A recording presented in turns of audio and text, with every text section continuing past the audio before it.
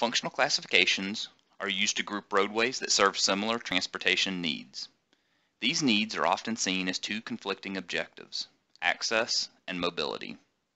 The mobility function provides few opportunities for entry and exit, which results in low travel friction from vehicle access. Arterials provide the highest levels of mobility and low levels of access. Interstate highways are the highest order of arterials. The accessibility function provides many opportunities for entry and exit, which creates potentially higher friction from vehicle access. Local streets provide the highest levels of access. The transition between mobility and access are collector roads. These roads provide the transition between local roads and arterials.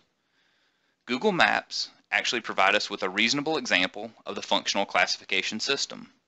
From a regional or statewide view, we can only see the arterial roads, primarily roads designated as interstate and U.S. highways, shown in yellow on this map.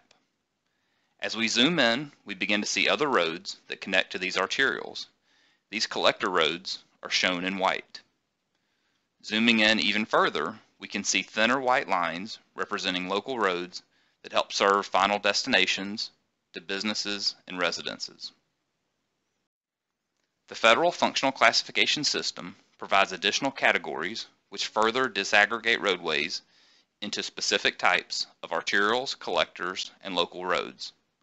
Local roads represent approximately 70% of the miles of roads, but carry approximately 15% of travel volume.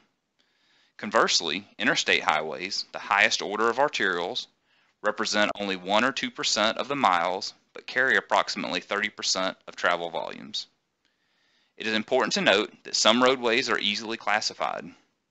An interstate highway is clearly an arterial, and a neighborhood street with residences every 100 feet is a local street.